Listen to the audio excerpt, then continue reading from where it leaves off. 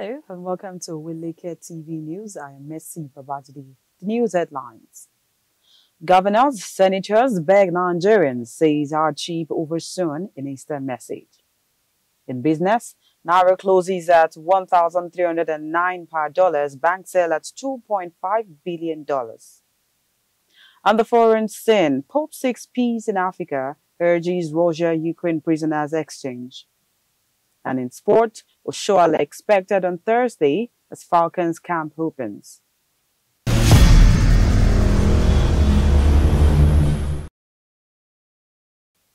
Welcome back, now the news and details.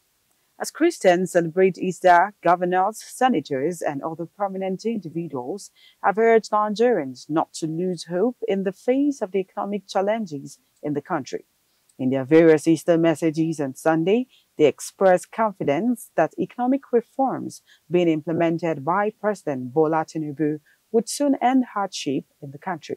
In Baba Gana Zulum's Easter message, the Borno state governor called on the Christian community in the state of Nigeria to pray for Tinubu to succeed in administering the affairs of Nigeria. Now, the Enugu State Police commanders announced the killing of 2 members of the Eastern Security Network, the security outfit of the indigenous people of Biafra, during a raid on their camp. The command spokesman, Daniel Ndukwe, in a statement on Sunday, said the fighters engaged policemen in a gun duel but vouched superior firepower. Now, according to him, some of the IPOB fighters escaped with gunshot wounds, now calling on hospitals in Enugu State to be on the lookout and alert the police if any patients present with gunshot wounds. Now, Ndukwe said the intelligence-guided raid was carried out at about 2:30 a.m. on March 30th by operatives of the Command 7 and the Anti-Cultism Tactical Squad. It said the raided camp was in Akuke community, Enugu South local government area of the state. According to him, the raid was pursuant to crime prevention strategies devised by the Commissioner of Police, Enugu State Command, Kanayo Uzuegbu, for the Easter period. He said 1 AK-47 rifle, 1 submachine gun, 1 stainless pump action gun, 27 live and 23 expanded rounds of 7.62 mm caliber ammunition were recovered during the raid. And now the Borno state government said it has started probing some non-governmental organizations in the state for their alleged involvement in the burning of internally displaced person camps in the state. The state's Commissioner for Information and Internal Security, Professor Usman Taro, disclosed this in a statement on Sunday. The state in the recent past witnessed fire outbreaks in a number of IDP camps. Such cases have been reported in Maiduguri, Mafa, and Monguno local government areas, where it is nearly a yearly occurrence, worsening the plight of thousands of IDPs in the state.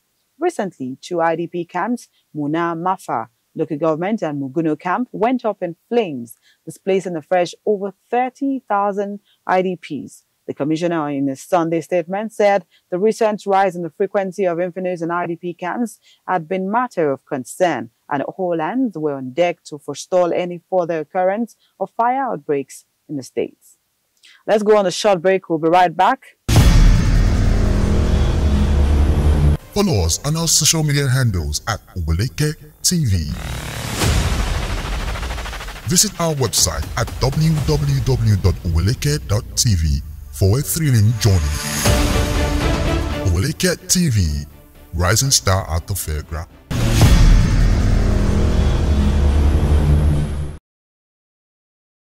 Welcome back. In the last 2 weeks, the Central Bank of Nigeria and other banking institutions have improved dollar supply to the foreign exchange market by $2.5 billion, making the Naira strengthen to 1,309 Naira against the United States dollar. Now, official figures obtained from the FMGQ Securities Exchange reveal that the Naira closed at 1,309 Naira per dollar on Thursday, now compared to the 1,300 Naira per dollar recorded a day earlier. However, it still falls within the 8 weeks low for the Naira as it continues, to strengthen against the US dollars. And of course, it closed on Friday due to the public holiday. Similarly, Forex transactions between willing sellers and buyers at the Nigerian autonomous foreign exchange market increased by 106% to $857 million at the close of trading activity on Thursday, marking the highest level since the central bank implemented its new forex policies. Now, this latest development is also the largest turnover since 2021, with the closest figure being $760 million on June 2nd, 2022. The average daily forex turnover recorded in March has been around $220 million, while this year we've seen $177 million in average forex turnover. Moving on, the federal government has adopted a virtual means of evacuation of crude oil that involves the utilization of barges and trucks for the transportation of crude from the point of production to injection, storage points for eventual transportation to export terminals. It said the alternative crude oil evacuation systems was implemented to avoid production deterrent, losses, and other undesirable consequences as a result of pipeline disruption and outages. Now, this is contained in a new presentation by the Nigerian Upstream Petroleum Regulatory Commission on stability in the Nigerian energy sector, integrated strategies for infrastructure, transportation, and security. Nigeria loses trillions of naira to crude oil theft and pipeline vandalism annually, a development that made the government consider virtual means of transporting the commodity. And now, about 107 companies, including Dangote and Mikano International, are currently enjoying tax exemption from the federal government despite its insistence to discontinue the program and drastic steps to improve its revenue base. It also increased the number of beneficiaries enjoying pioneer status under the Industrial Development Income Tax Act by 24 from 83 in the first quarter of 2023 to 107 firms by the fourth quarter of 2023. This was disclosed in the latest Pioneer Status Incentive Report released by the Nigerian Investment Promotion Commission and obtained by correspondence on Sunday. Now, an analysis of the PSI report showed that while the requests of 79 firms were newly received, 211 firms are pending. 56 companies had applications approved in principle, while 19 firms were granted incentive extensions from another 3 years to 2026. Up next are stories on the foreign scene. After this short break, stay tuned. Follow us on our social media handles at Oweleke TV. Visit our website at www.oweleketv for a thrilling journey. Oweleke TV, rising star at the fairground.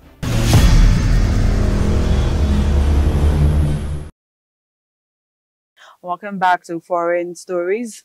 Pope Francis, in his Easter message on Sunday, prayed for peace on the African continent and sought the exchange of prisoners between Russia and Ukraine in a bid to put an end to the war.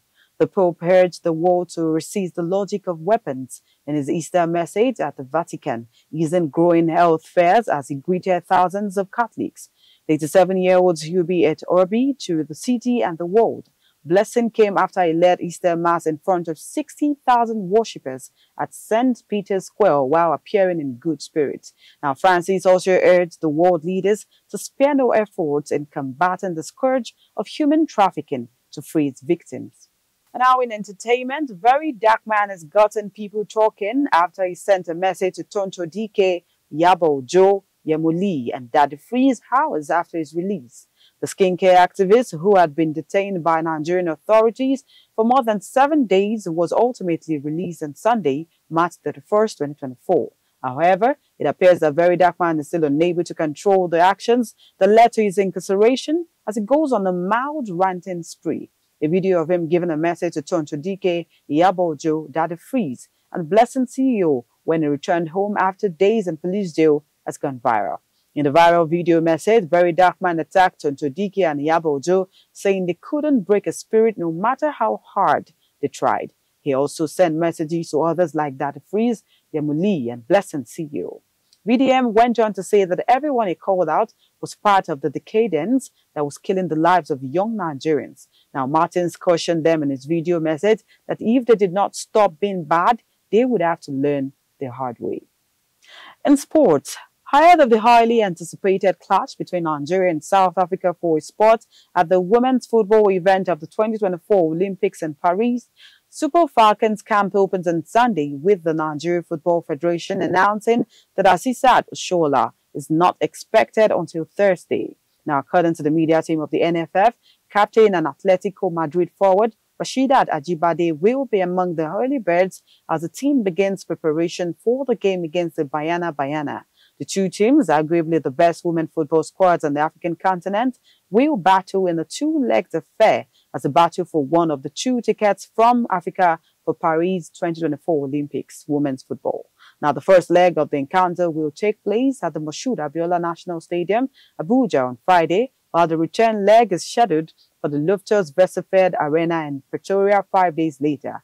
Ajibade, whose savvy, skill, and sapience helped the Falcons to round off 16 at last year's FIFA Women's World Cup in Australia and New Zealand, will be joined on the roost by home-based goalkeeper Linda Jukwaku and defender Jumoke Alani, who was drafted in following injury to Saudi Arabia-based Oweleke Television as early birds.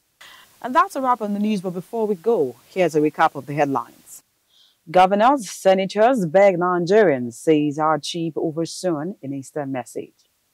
In business, Naira closes at $1,309 per dollar, bank sale at $2.5 billion. On the foreign scene, Pope seeks peace in Africa, urges Russia-Ukraine prisoners exchange. And in sport, Oshoala expected on Thursday as Falcons camp opens. Kindly follow us on all our social media handles at Oweleketv and visit our website at www.oweleke.tv. I am Messi Babajide. Thank you. Enjoy the rest of your day.